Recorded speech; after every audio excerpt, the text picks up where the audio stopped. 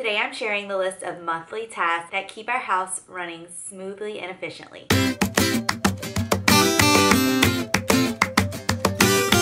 Hey guys, welcome back to my channel. If you're new, I'm Nicole from Organized Chaos Blog, and today I'm going to be talking about all of the tasks I like to complete on a monthly basis. These are the tasks that I've personally found over the years don't need to get done every single week, but I do like to make sure to do them once a month to make sure I'm staying on top of things and that the household runs smoothly. The majority of them are household tasks, but a few are also personal things that I like to try to do once a month. I keep this list in the back of my Erin Condren life planner, and I check each item off as the months go by to make sure I'm completing them. I got this idea many years ago from Jen over at Jen's Plans, and I love it because it holds me accountable, and also I don't have to rely on my memory to remind myself when's the last time I've done some of these chores. So I'm going to quickly walk you through all of the tasks I like to do on a monthly basis. Now I will say I don't do all of these tasks on the same day every single month. Splitting them up really helps because I don't have to dedicate an entire day to getting all of these tasks done.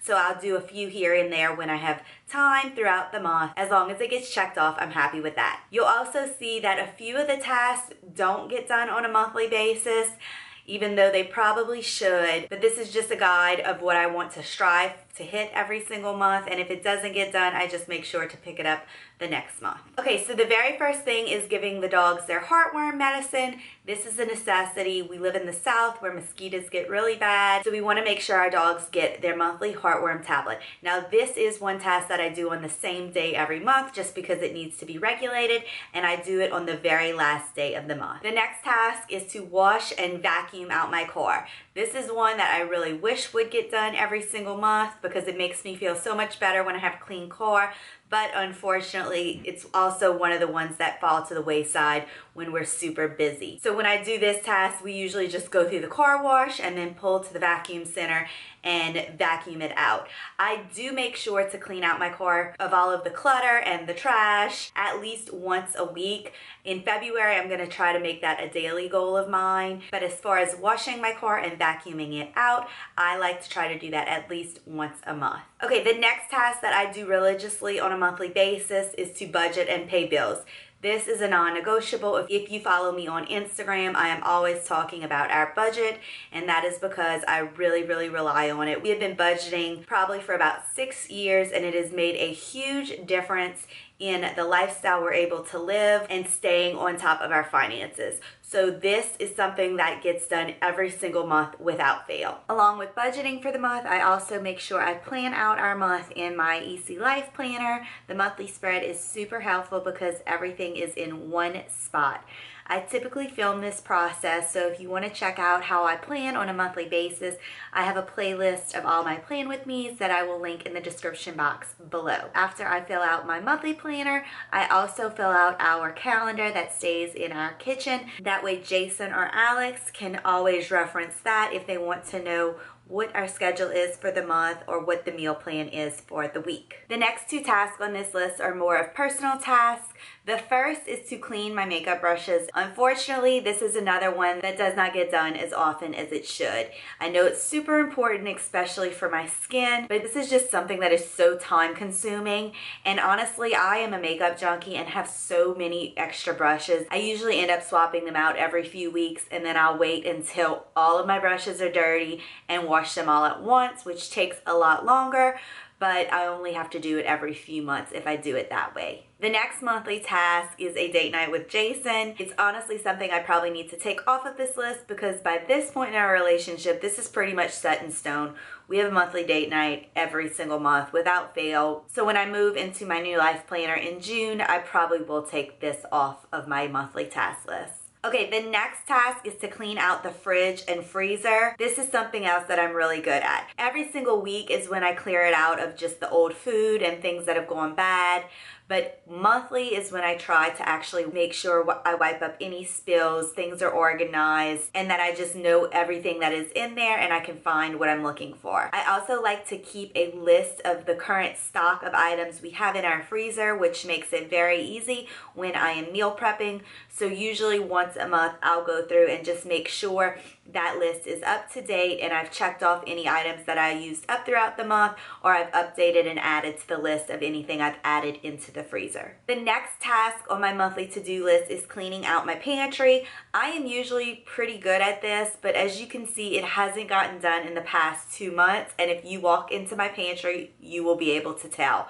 It is a disaster currently, so that is something I have got to make sure I do ASAP. I'm thinking about making the pantry my February project for the room in my house that I want to declutter and organize, because it really could use a complete overhaul. Okay, the next 3 items on my monthly task list all have to do with digital media, and I'm really good about staying up to date on this because I know if I don't, it's really hard and time consuming to catch up. So like most people, I have tons and tons of pictures on my iPhone. When I take pictures of my kids, I don't just take one, I take about 50. I also have tons of screenshots of things I see, either recipes or things that I might want to buy, and it just gets to be a lot. So what I do once a month, usually either the last day of the month or the first day of the next month, I quickly sit down and I flip through my phone and delete any pictures that are no longer necessary. All those screenshots that I no longer have use for, or duplicates of pictures, I'll go through and I'll pick maybe the top 3 and then I'll delete the rest. That way, when I'm looking for something in my phone from several months back, I'm not scrolling through thousands of pictures. So that is step 1 in my decluttering process. Step 2, I then upload them to Shutterfly. This is pretty much an automatic process. You literally go through, select all the pictures, and then upload them to an album. I do have a blog post about how I create all my albums in Shutterfly. I have separate folders for each year, and then in each of those folders, I have separate folders for each month. And then if there is a really important or special event like a birth or a christening or a holiday, I might even make a subfolder for that specific event within the month. That makes it so easy when I want to either find pictures to print out, or when I make my yearly photo book for our family, I know exactly where the pictures are. I know that you can also back up your pictures on the cloud, and I think I do that, but if I'm being 100% honest, that really confuses me, and I'm not 100% confident of where my pictures are or how they're stored that way, so I just like to also have them in Shutterfly. And then the third step in my digital declutter is to then back up those files from Shutterfly to an external hard drive.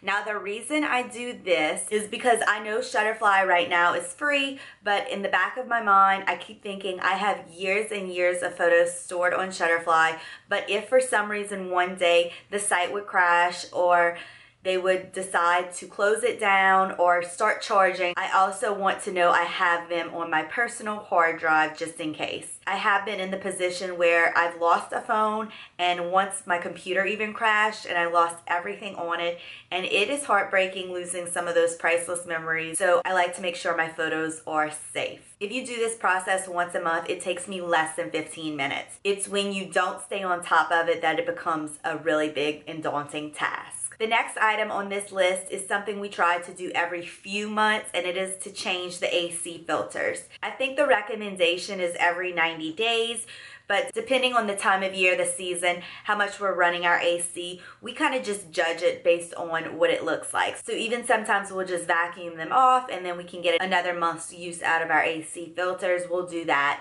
But definitely every 3rd month at the least, we change out the filters.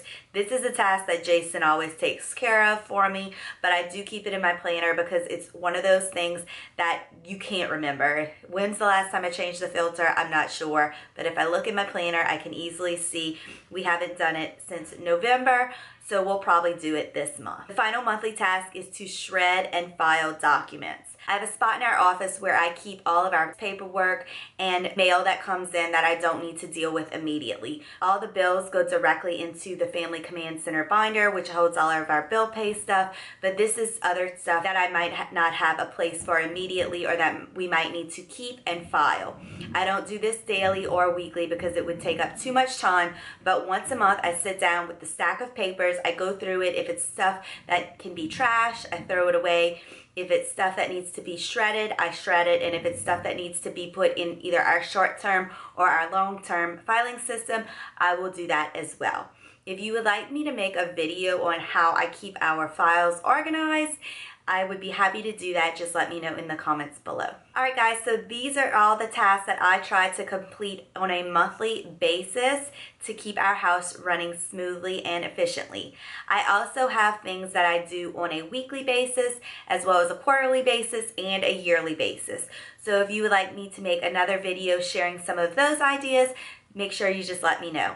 If you enjoyed this video, give it a thumbs up and don't forget to hit that subscribe button so you don't miss any future videos.